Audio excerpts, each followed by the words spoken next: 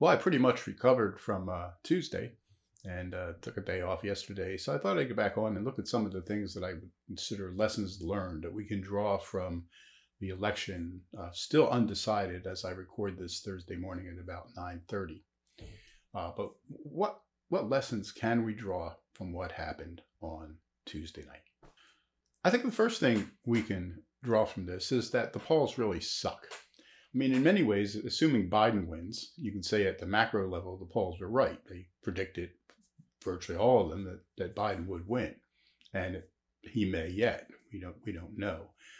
Looks a little less secure this morning for him than it did yesterday, but every day is a new day. So who can say? But at the micro level, I mean, the polls were really bad. I focused on Florida before in 2018. They were off by 7 in the governor's race. Well, guess what? They were off by about 7 again in the presidential race. I don't think the polls have learned anything. One of the ones I would focus on was the Piniac poll. I don't even know why they should be in business anymore. I mean, they had Trump getting 39% of the popular vote in their last poll. He was going to lose the popular vote. That's to be sure. But he did almost 10 points better than that. This is just ridiculous. And some of these other pollsters have been so wrong, especially in the state polls. There was one poll, I think Biden won by like 2%. One of the polls had him winning by 17. I mean, I just don't see anybody taking the polls seriously anymore. The same's true of the networks. I mean, they're just as bad. After all, they're usually the co-sponsors of these polls. And they're pushing these polls and the likely results all the time, and they're just as bad as anything. And one of the things I've seen on social media is even among the people I interact with, who are mostly like me and mostly conservatives and Republicans, they're even turning on Fox News. I mean, Fox News, I think, had a terrible night. They've had a whole terrible, going back to the Chris Wallace debacle in the first debate. But they didn't call Florida. Just like all the others did. And that was absurd. I live in Florida. I know where the counties are. I know the panhandle. I know it comes in later because of the time zone things and stuff like that. But the idea, Trump had a big lead in Florida. Most of the vote was in the East. And what we were waiting on in the panhandle, which is this, blood red out there. And, you see Trump won those counties, 60, 70, 75, percent of the vote. There was no way votes were going to come in from the panhandle that were going to give Biden Florida. And yet they refused to call it. For hours this went on. But at the same time, they're calling Virginia and calling it correctly. Trump had a big lead in Virginia, and they called it for Biden. And I can understand why they did that. They know where the votes are and what's still coming in. And it turned out they were right. Virginia did ultimately go for Biden. Although when they called it, it didn't look anything like that. But they didn't call Florida. And, just looking at Florida, and I know I used to live in Virginia, so I know somewhat about how the votes fall out there and what was likely to come in. And I can understand why they called Virginia when they did. But I couldn't understand why they didn't call Florida. And they all delayed, not just the other networks. It was even Fox News. I mean, what the hell are they waiting for? I just don't get it. And, it starts to look like conspiracy. And early on, I was watching Fox News for the most part. I don't even get CNN. That's another story. But, they said that Nancy Pelosi was going to have a bigger majority in the House. That was just dead wrong. I mean, based on what? How they were so far off. It turns out the Democrats lost several seats. And I think it's 4 or 5 now, and it may get worse. Or maybe it get a little better. I don't know. But they certainly didn't carry, a big surge into the House. And it was the same thing in the Senate. They may pick up 1, maybe 2 seats. I don't know how that's all going to turn out. We still don't know some of the races there yet. But I got to the point where I couldn't stand Fox News. I mean, I can put up 2 stations at once, listen to one audio, and I actually had Fox News and MSNBC on. And I started switching over to MSNBC just to see what they were saying. And of course, they weren't any better, but that's the whole point. Fox was no better than MSNBC with its coverage as far as I was concerned. And I just didn't, I just don't, and I know I'm not the only one, because I know a lot of people, are starting to get annoyed with Fox News. And I think that's going to be even worse. And I mean, one of my lessons learned from Tuesday night is you're going to see even more people start turning their back on Fox News. And I'm one of them. Another thing that struck me looking at the electoral map as I was watching Tuesday night is how deeply divided this country is. I mean, if you look at the national map, there are a lot of states that are overwhelmingly red or blue. You know, you'll see a state come in, it's like 70% for Biden, 30% for Trump. And there's another state, 70% for Trump, 30% for Biden. And there's a lot of these states. And then if you start looking at the state maps and you look at the counties, you know, basically every state in the union except maybe Hawaii, it's the same thing. You've got these urban blue dots where, you know, in many states it's more than half the people live. And I understand there's more people in these little blue dots surrounded by seas of red. And, you know, you look at a country map, it's the whole thing if you look at the county map. And I can't believe that that is healthy, that you have this big divide. Forget the politics of it all, just a divide between, you know, slightly more than 50% of a population living in mostly urban areas and, you know, slightly less than 50% living in rural areas. And when you have several states on both sides, I mean, this is, to me, if these were all located more geographically like they were in 1860, North and South, we'd already be in a full-scale civil war. The only reason we're not is because it's not geographically defined other than the rural-urban divide. And I don't know, you know, how that works out, but it's not a good sign.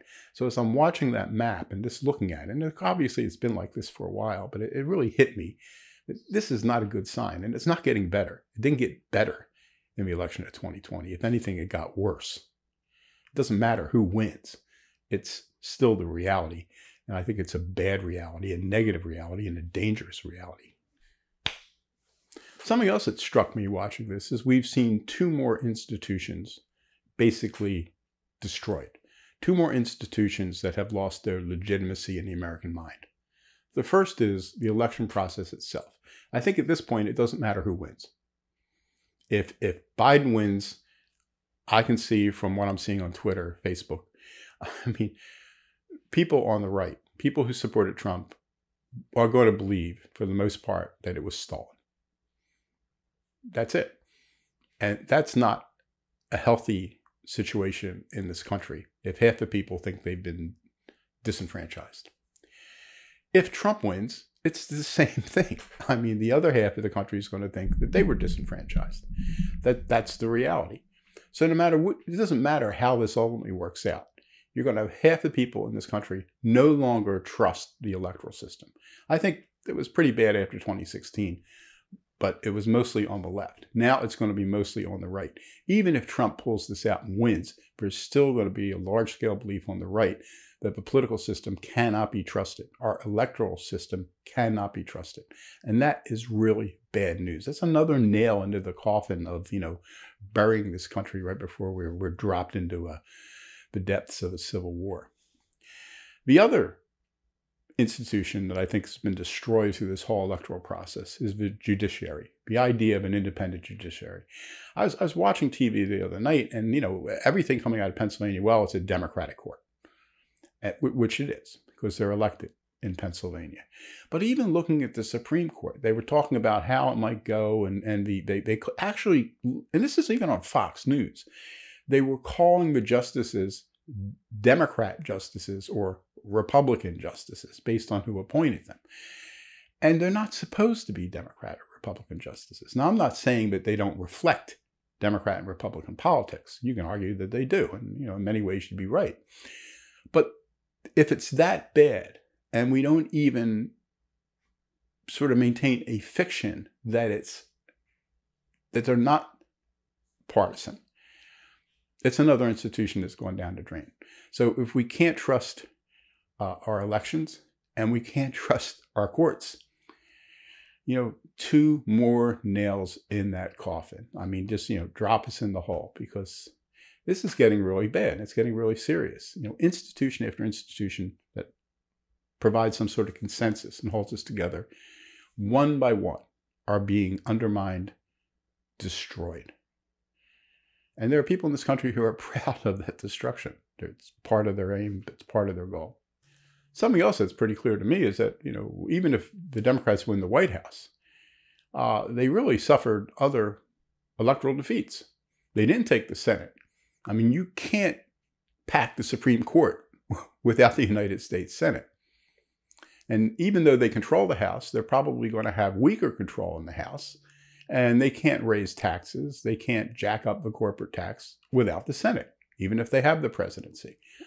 So in many ways, their goals in the election are going to be impossible to fulfill. And not only that, I mean, if you look at what happened with the Senate and the House, and you think about the money, they spent, $100 million on some of these Senate races trying to get rid of Connell and people like that, and the guy in Texas who won, Cora. They poured money into these races, and they lost. And you have to wonder, if they had spent that money and those resources and advertising time and commercials, if they had spent that money supporting some of the House candidates who lost, if it wouldn't have been a wiser move. I mean, was it worth? They didn't even get close with O'Connell. I mean, he still won pretty easily. I mean, he had to campaign harder, which sometimes he doesn't even have to do. Sure. But, $100 million was the most expensive Senate campaign, I think, in U.S. history. And they lost by a lot. How much more could they have done in these House races if they put their resources there? But, they wanted to go after the Senate, and they obviously wasted a lot of money and ran some people who really were flawed candidates. I mean, Tom Tillis should have lost in North Carolina. I mean, the guy's under his, ethics cloud. But they ran somebody against him who's under a bigger ethics cloud. And they didn't know any of these things. They didn't vet this guy. There's nobody else in North Carolina they could have run against him. I mean, they could have found another Harvey Gantt who they used to run, back in the 90s against whatever his name was, the old white guy who was in the Senate from North Carolina, Republican. Something like Harvey Gantt would have just chewed up Tom Tillis. And they don't have a decent candidate they could put up, black or white, in North Carolina to run against Tillis. It's just, I don't get it. And I think that's another lesson. They may end up winning the White House, or they may not. But even if they do, what can they do with their, how did they push their agenda without the Senate? How do they push their agenda with a smaller number of seats in the House? And remember, in 2 years, there's going to be another round of elections. And we know what happened to the Democrats in 2010 after they won in 2008. So if Biden does win, they may lose more ground in the by-elections in 2022. They may lose a couple more Senate seats. They may lose control of the House. Who knows what's going to happen?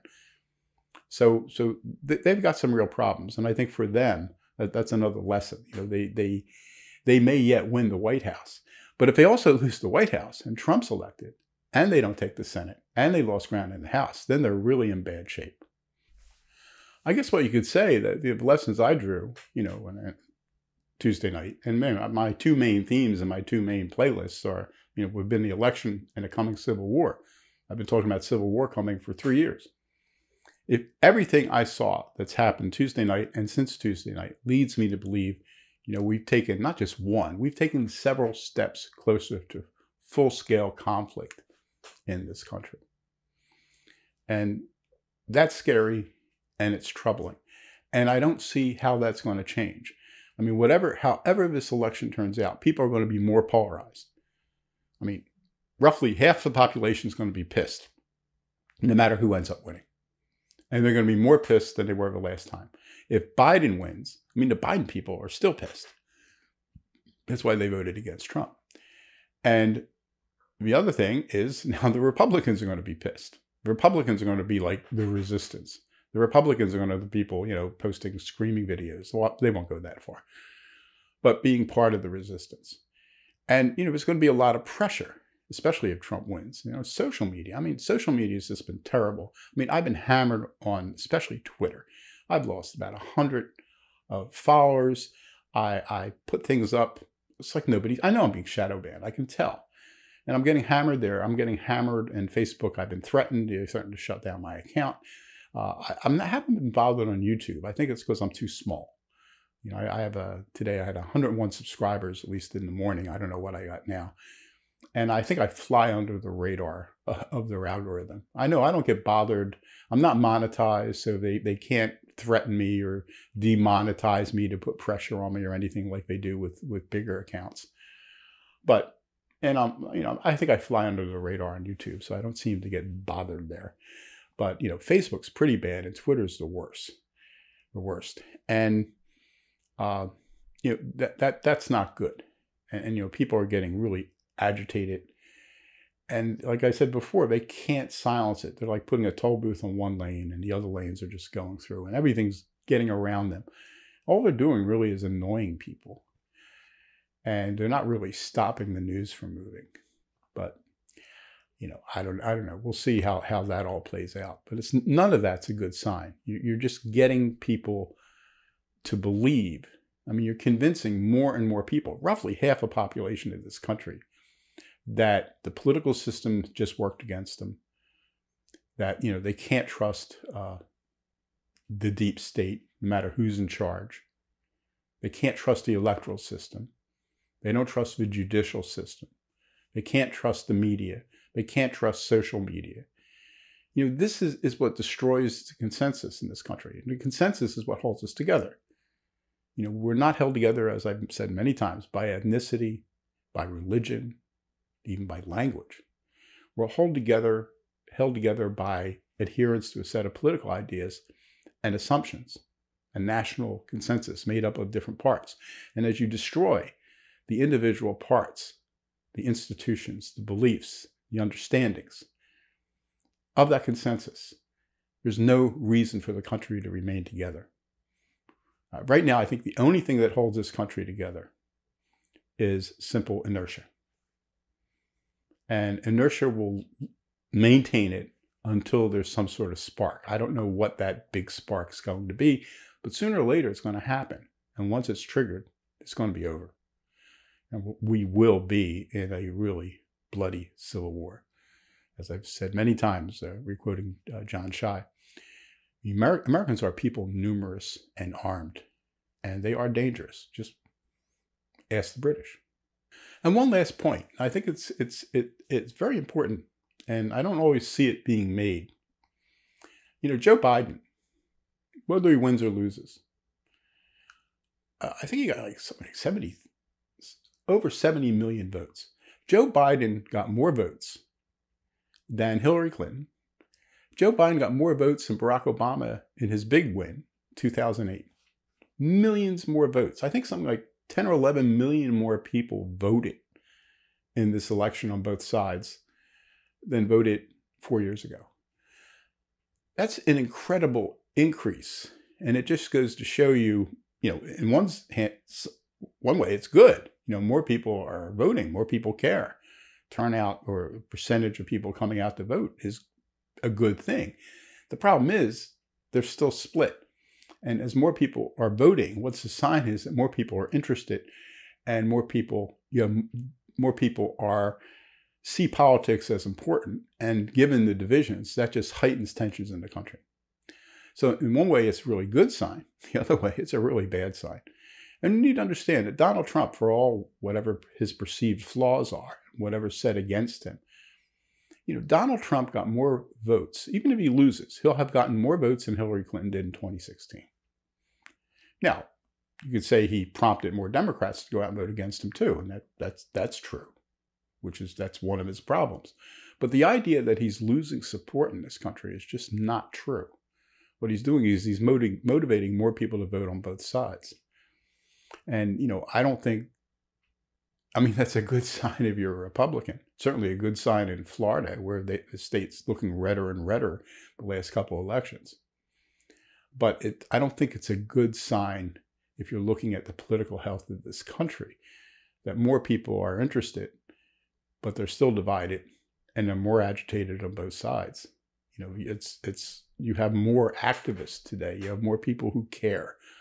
But since they're divided, that means they care about things that are dividing the country, and that's just another, yet another nail in the lid of a coffin before it gets dropped in. So what do you think? Let me know in a comment. If you can, give a video a thumbs up, subscribe to the channel, share it with your friends, hit the notification button so you know when I post new videos. And until the next time, keep fighting.